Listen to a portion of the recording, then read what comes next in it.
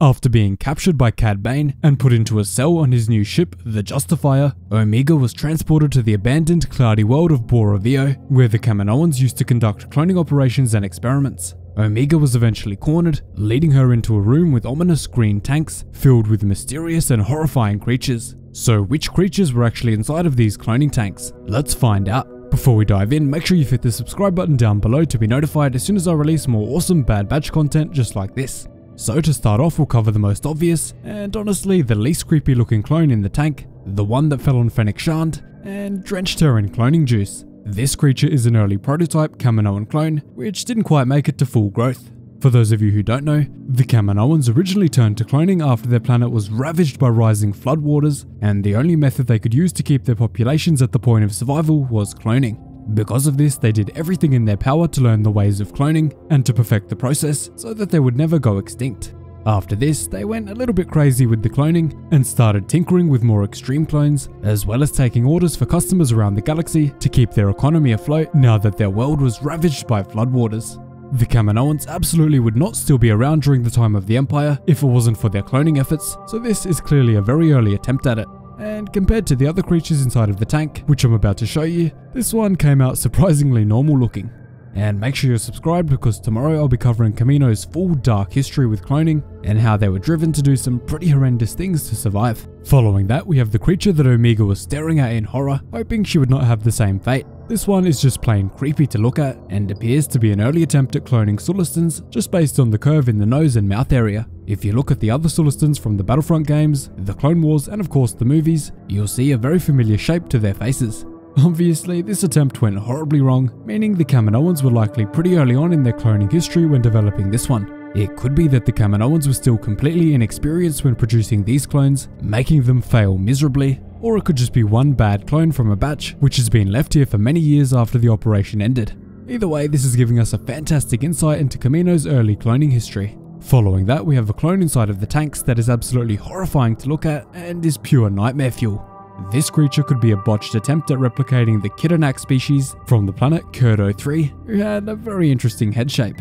The Kiternaks lived in nomadic tribes of about 100 and were generally seen as a very calm species. Many of them would be abducted from their homeworld due to their nomadic nature and slightly lower awareness, and sold to slave traders who would then force them to play instruments and work in very shady cantinas. One can even be seen in Return of the Jedi playing an instrument.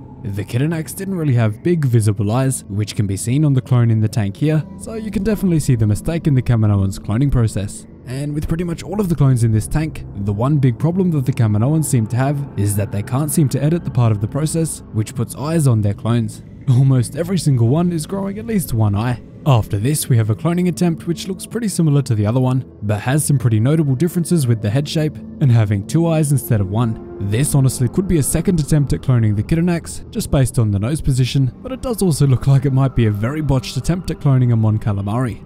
The two decently spread apart eyes, with the semi-curved mouth and large mass behind the head, could have come from the Mon Calamari. There are a few others it could be, so let me know down in the comments what you're thinking. Following that, we have a lizard-like creature. This is actually one of the better attempts that the Kaminoans have inside of these tanks.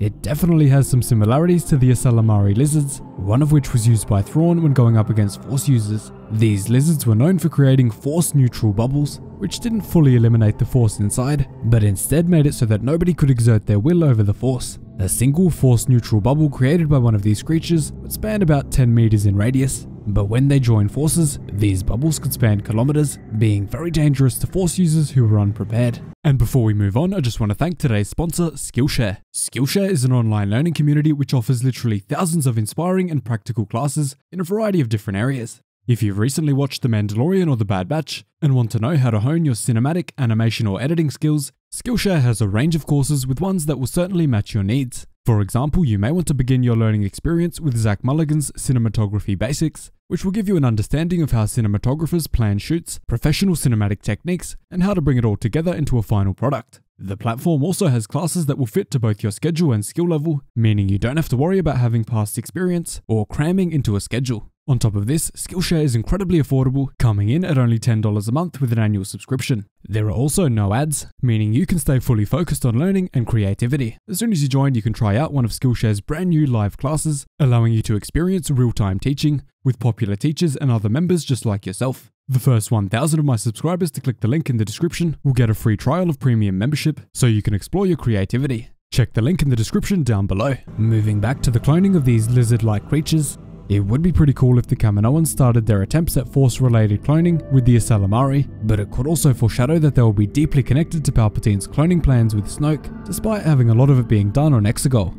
We'll just have to wait and see on that one. But now with various tanks showing up in The Mandalorian Season 2, the Vader comics, and now, it's looking like things might be connected. Next up, we have a creature which almost reminds me of a Bith because of the massive head size, but this could really be any creature or species. They could also be from the Cinnitine species, which have massive heads and are known for their hyper-intelligence. These guys could even calculate hyperspace jumps without any assistance from droids or a computer, so it's pretty easy to see why the Kaminoans would have valued cloning them and may have wanted to produce them for their own purposes. You would also probably remember the Cinnitine trainer on Kamino who was overseeing the Domino Squad. After this, we have one clone that almost looks like a pretty close attempt at cloning a Hutt. The body shape is pretty much the same, and you can definitely see some similarities with a young Rhoda the Hutt. Obviously the face is very off, but again this could be down to the Kaminoans not having too much experience in the cloning game at this point. With the amount of wealth, power and resources that the Hutt cartel had behind it, it would not be surprising whatsoever that they would want clones of themselves, or stronger variants of themselves, to help strengthen their criminal empire. Next is just a pure abomination with no explanation. You can pin any species you want to this, but this is just a complete and utter mess from the Kaminoans. Whoever created this one should be thrown into the depths of Kamino's ocean. If you have any guesses or predictions for this monstrosity, let me know in the comments down below. After this, we have a pretty tiny creature with no visible features except an eye poking out from the front. This could honestly just be excess biomaterial that just happened to grow an eye during the replication process. Something pretty similar happened with Lannery Brock, as she worked on her Alchemy of the Flesh experiments on board her ship. Alchemy of the Flesh was looked down upon by many in the Jedi Order at the time, but it did produce results that looked an awful lot like this one. And for the final cloning attempt inside of the tanks, here we have a weird failed creature that again has an eye just like the others, but seems to be growing a mixture of fingers and toes from each piece of flesh coming out of it. I'll leave this one down to you guys, because it could be made from the DNA of absolutely any species which is capable of growing nails. So that is everything we know about the cloned alien species inside of the tanks on the abandoned Kaminoan cloning facility on Bora Vio. But let me know if you think there's going to be a connection to Snoke and Palpatine's cloning plans in the comments below. Or also if you think these facilities will come into play during the Kamino Rebellion, which we all know is coming. In the Legends version of the event, clone anti-troopers were bred by the Kaminoans to fight back against the Empire, so I think something similar will definitely happen here. Since the Empire pretty much have a presence on Kamino, maybe they're forced to use Bora Vio as the facility to make these clones, because if they do it with the Empire right there, they're definitely going to be exterminated on the spot. They'll also have decades worth of research to go back to, in case they need something different from the Jango Fett genome, since we know that's running pretty thin by now, and it doesn't look like they're going to be getting Omega or Boba back anytime soon. Also, make sure you subscribe to the channel for tons more Star Wars lore and Bad Batch content. Thank you so much for watching, really hope you enjoyed the video. Cheers guys, hope to see you in the next one.